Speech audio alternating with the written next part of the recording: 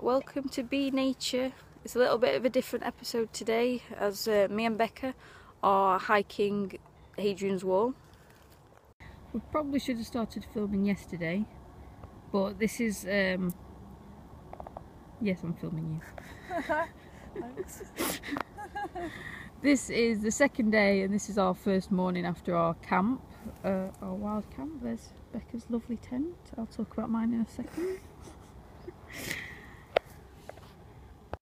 So yeah, for this camp, me and Becca spent ages trying to find decent lightweight tents that weren't going to fail, that weren't too expensive to buy to stay in. So I'll show you Becca's first. Okay, so this is Becca's tent. It's the OX Fox 1 and she's had a lovely night's sleep in her tent. And let's go over to mine. Mine had an issue in the night. Now this is only the second time that I've used this tent, so it's not failed from overuse, but basically the pole snapped in the foot end of the tent while I was asleep. That meant that the outer then touched the inner, which got all my stuff wet inside. And we're only on, well, day 2, but that was our first night camp out. So that's the Blackthorn 1. So thanks Blackthorn 1. I won't be buying your products again.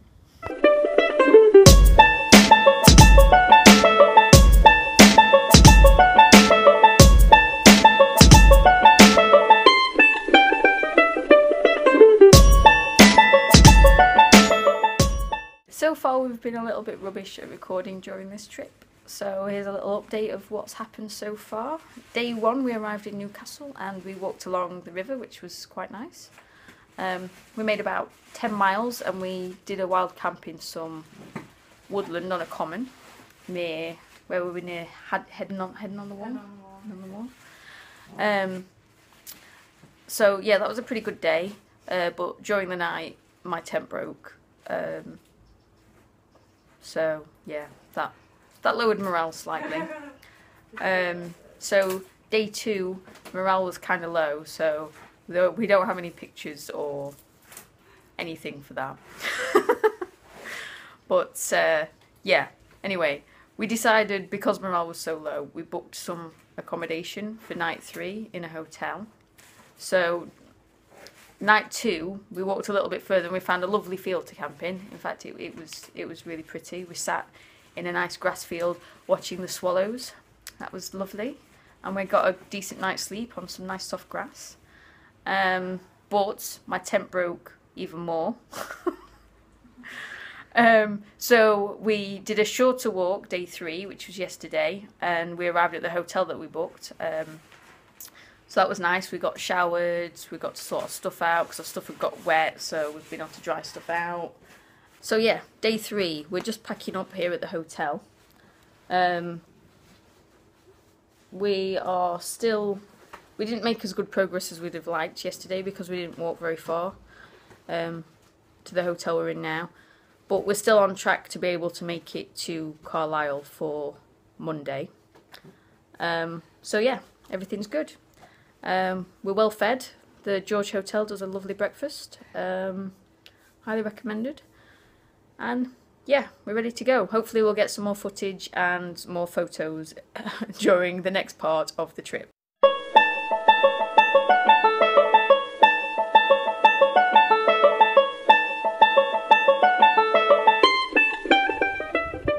Day 3 of our walk and we finally found a piece of Hadrian's Wall.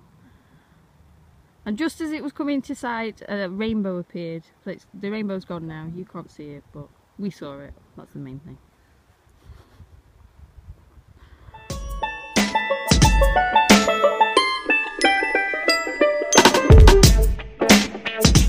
You'll remember me when the west wind blows among the fields of barley.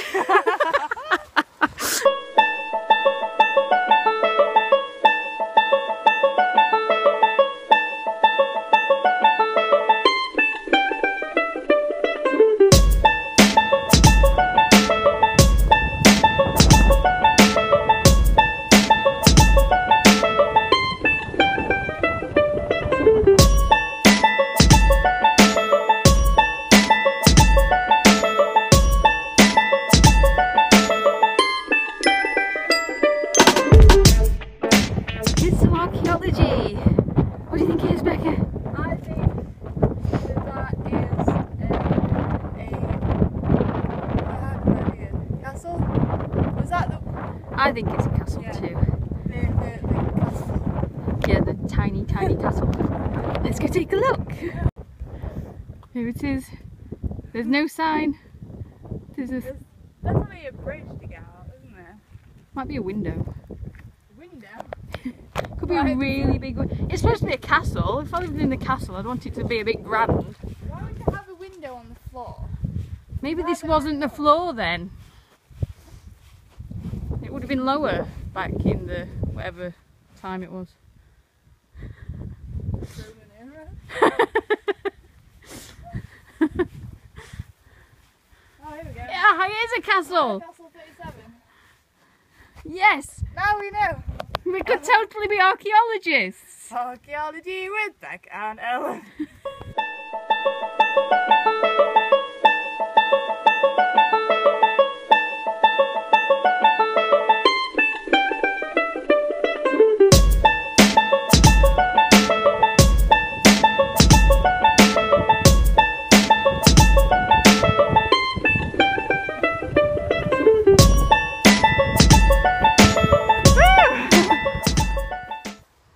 Right, so here we are on Hadrian's Wall again. Again, still. Still. So day 4 was an absolutely glorious walk. Really enjoyed it. We made up for the time that we lost on the shorter stint. We did quite a few miles on day 4. Towards the end of day 4 though, my Achilles heel started hurting. And the pain got worse and worse and worse, and it was kind of unbearable. So we headed down off the hills to a pub called Twice Brewed. We got in there just in time to miss a huge torrential downpour. So we had a pint, and I took my boot off to try and work out what was wrong. The pain disappeared without my boots, but as soon as I put my boot back on, it hurt again. So we then I managed to hobble to a campsite just down the road. It was a very nice campsite. They served a very good breakfast. It was a little bit wet in the field though. We got a little bit muddy.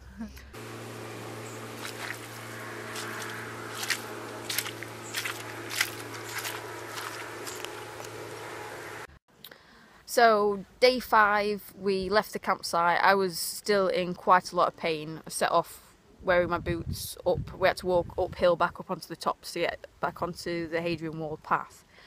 When we got onto the top, I was again in agonising pain. I tried tying my boots in different ways. Becca swapped boots with me to see if that would help. Nothing was working. So I took the decision to walk the rest of the way, well, not the rest of the way, we're not finished yet, the rest of that day. You were thinking about it after you've been in your sock for a while. Yeah. I walked with one sealskin sock on and one boot. That seemed to do the trick though, and the pain disappeared. It was interesting walking in a sock, but it was quite enjoyable. It was a really nice day. We stopped for lunch by the side of a quarry and it was absolutely beautiful. Because of the pain, we'd booked in to another bed and breakfast for last night. That was day 5. It's day 6 today, isn't it? Yeah. Yeah, so day 5 night we booked into a bed and breakfast called The Walltown Lodge. Yes. Lovely, lovely couple in that place. It was absolutely a beautiful bed and breakfast. Don't regret booking in there at all. It was worth every penny. Breakfast was superb, the room was beautiful, and the lovely guy gave me a drive down to the garage to find some different shoes. So I bought a pair of trainers. Lovely colour. Hold on, let me switch camera angles. Here are all the new trainers. New shoes! I've also made a slight alteration here, if you can see, to the back of it, so that it's not pressing anywhere near the area. So yeah.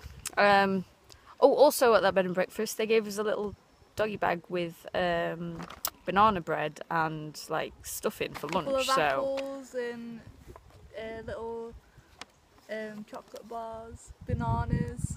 yeah. So nice. So we're feeling good. We're feeling very good. Progress yesterday was quite slow. Obviously, I was walking in a sock, but we can easily make that time up. I quite enjoyed walking that slow. Yeah. Watching you hobble along. Thanks. Yeah, So it was good. it's funny.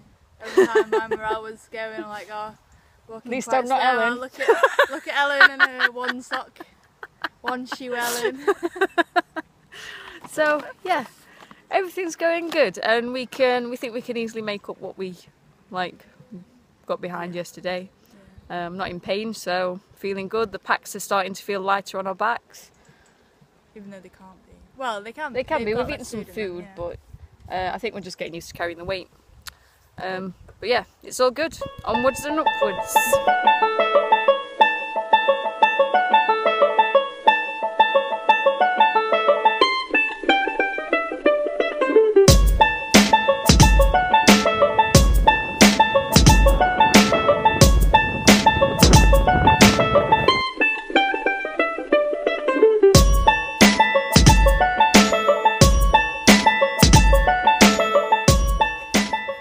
Day 5, Ellen, what do you think of the wall? It's just like a big stone wall, isn't it? We've got loads of them in Derbyshire.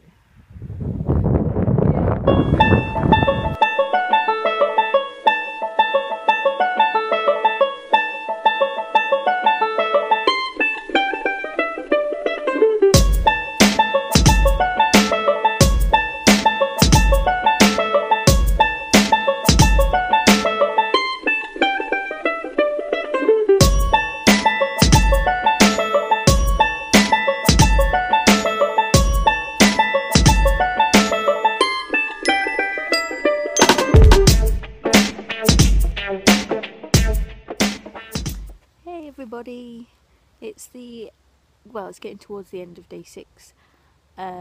We've had quite a nice day's walk. The weather's been good. We stopped in a lovely field and had a hot drink. That was nice. Tried to talk to the animals. Yeah, Mood and Bard. They didn't think that we were cows or sheep. It's a little bit disappointing. But yeah, we are at, what time is it? It's about 7 o'clock. And we came across this lovely bit of beach woodland which we're going to wild camping tonight. It's a little bit too early still to set up the tents, so we're going to wait until it gets a little bit darker and set up the tents. But I'll just give you a little look around where we're going to camp.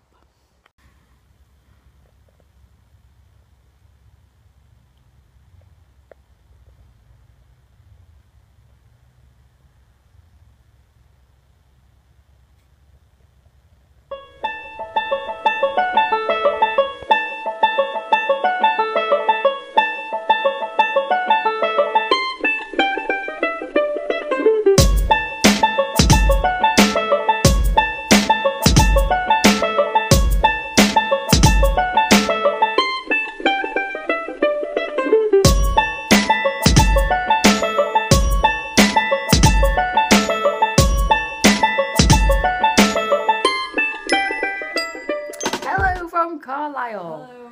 So yesterday, day 7, was an interesting day along the way. We woke up in our lovely woods that we wild camped in. The wind over that night got so strong. I was slightly worried about like branches and things falling on me in my sleep.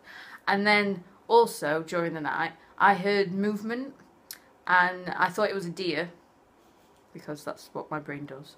Like, it's a deer and it's eating by the tent and it's all nice. And then I started to worry and I thought maybe it's a herd of deer and they might trample us. But in the morning, Becca went to go and have a wild wee, and she noticed In my usual spot, went over the branch, looked up, there's a tent. Why is there a tent? I need a wee. So like quickly kind of snuck back to my tent, and then I'm like, there's a tent where I need to pee. So yes, during the night somebody came and also wild camped. It's pretty cool though. In Becca's weeing spot. So if that was you, Thanks yeah, for that. You ruined your tent my was on morning wee. So yeah, we left there. It was quite a nice day. We went round the corner, and the lovely people at the farm had left out like an honesty box thing, which was nice, and it got like water and pop and sweets and things in. So that was a nice surprise around the I corner. had fruit pastels. I had water, but that was because I had to because I'd run out of water.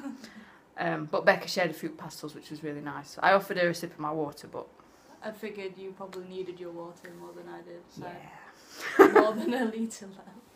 You had nothing. So yeah, then what did we do? We walked. Obviously, we walked and walked and walked. We stopped at a lovely tea rooms for a delicious jacket potato. Yeah, that was nice. In somewhere called Walton. The reading room. The reading rooms in Walton. That was really nice.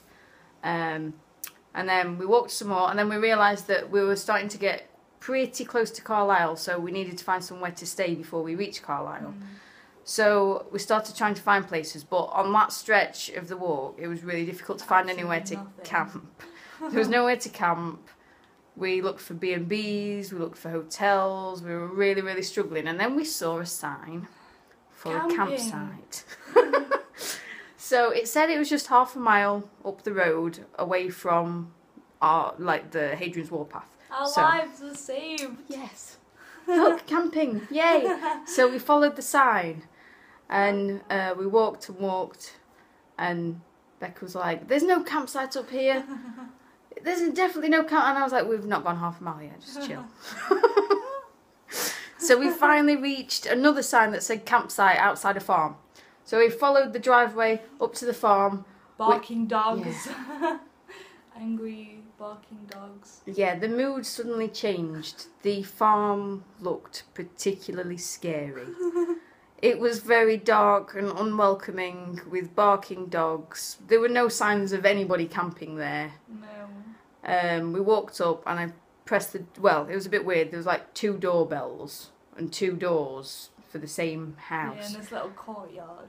Yeah, so I pressed the doorbell, and the second I pressed it, I thought, I don't want you to answer this because I don't want to stay here. Quick, I think we should go. So, yeah, nobody answered. That was good. Yeah. We didn't wait very long though, to be fair. No, if they were upstairs, we they probably kind of like, opened I wouldn't the door say and knock a opened door run because we waited a little bit, but then we ran away. So then, because we'd gone quite far away from Hadrian's Warpath, there was a sign for a pub in the same village where we were looking for the campsite. So we thought we'd walk a little bit further and maybe ask the people in the pub if there was anywhere to stay. So as we were walking through this strange village, we noticed there were no people around. The whole place had a really horrible atmosphere. And we got to the pub, and the pub was closed, and the curtains were drawn. It looked pretty seedy anyway. It was dark and... The sportsman or something, wasn't it? Yeah, it looked scary. So, I had a look on my phone, and I thought I found a bed and breakfast quite nearby. It was. I thought it was about 2 miles away. So we set off down a strange path. It was marked on the map as a path, and there were little arrows on the gatepost to indicate it was a path, but it was clearly one that hadn't been walked for quite some time. Yeah. So overgrown with nettles and... So yeah, we had to fight through the undergrowth. And bracken. Yeah, at this point we were getting pretty tired. We've been walking a long time, but I kept saying to myself, "It's okay, we're nearly there." So we didn't stop for a break because we were freaked out by the weird town we'd just been in, and we just kept on going and going and going. So eventually, after fighting through all the undergrowth and the weird paths, we came to another village where I thought there was a bed and breakfast because their address indicated that they were in that village. Yes, Erdington, that's it. So we get there and we start walking towards the village centre, but we weren't really sure where the bed and breakfast is. But luckily, we saw a lady in a garden, a very nice lady, doing some gardening. So I asked her where the golden fleece? Golden fleece, yeah. Where's the golden fleece? So she said we were going the wrong way, and directed us up the lane. She said, walk all the way up to the end of the road, all the way to the main road, and then left, and it's over the brow of the hill. Just over the brow of the hill, yeah. So we set off up the road, and I think we probably walked a good couple of miles. At least, yeah. At least 2 miles that road was. I kept thinking, we must be coming to the end of this road soon, but it never seemed to happen. Eventually, after at least 2 miles, we did come to the main road, and it was a really, really busy main road, and there were no paths on the side. Lots of lorries that went up here quite close to the yeah, so we had to walk down the verge, which was very dodgy. And just over the brow of the hill. The brow of the hill never seemed to end. No, it didn't. We walked for a long time, waiting for the brow of the hill, and it didn't seem to come for quite a long time. But eventually, we reached the golden fleece. We were so happy because our backs were killing us, our feet were killing us, we'd walked further than we wanted to, but we just kept going because we knew we were going to get to the bed and breakfast. So we walked in, 4-star place, by the way, and we were disgusting. So I asked the guy if there were any rooms, and he was like, no, we're fully booked. No room at the So at this point, we're in the middle of nowhere, near a really, really busy main road, and yeah, nowhere to stay. Definitely nowhere to put up a tent. So we decided to do the unthinkable. We ordered a taxi to Carlisle. But I don't feel like we cheated ourselves, because the distance that we walked, we would only have been probably about 4 miles away from Carlisle. If we carried on down the Hadrian's Wall path.